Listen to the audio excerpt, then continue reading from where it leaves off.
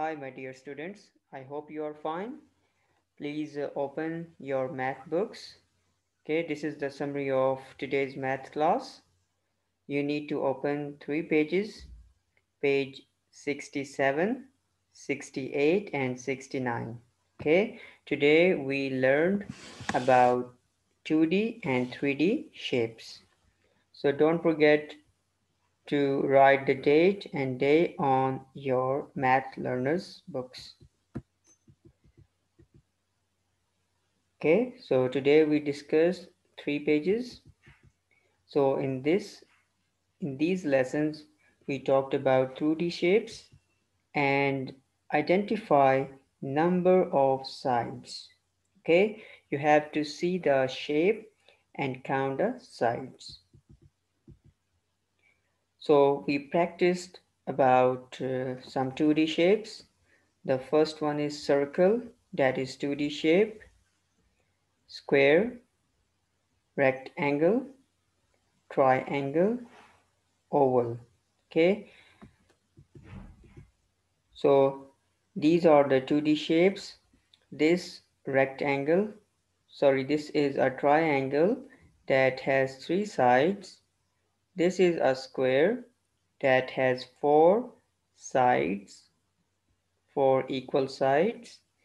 This is a pentagon that has five sides. One, two, three, four, five. This is a hexagon that has six sides. Okay, so these yellows circles shows corners and the blue lines on each side shows sides. Okay, sides. So three sides and three corner. And we discussed about how many sides for the pentagon and hexagon. We also talked about some 3D shapes. The first one is cylinder.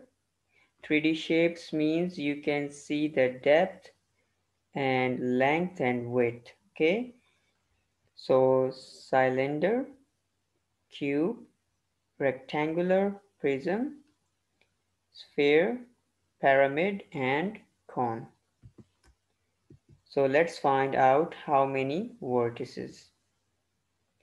1, 2, 3, 4, 5, 6, 7, 8. So this cube has 8 vertices. So please look on the page 67 where you can find some 3D shapes. So you need to find where is the cube, where is the hexagon. Okay, so here is the hexagon that has 6 sides. Okay, 1, 2, 3, 4, 5, 6.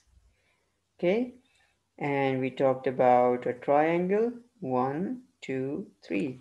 So these shapes have sides and corners. Okay, we practice. You have to identify shapes. First one is oval. So you need to count how many ovals in this robot. So there is one oval that looks like an egg. How many triangles? There are only two triangles. This number one, the red one, and this number two.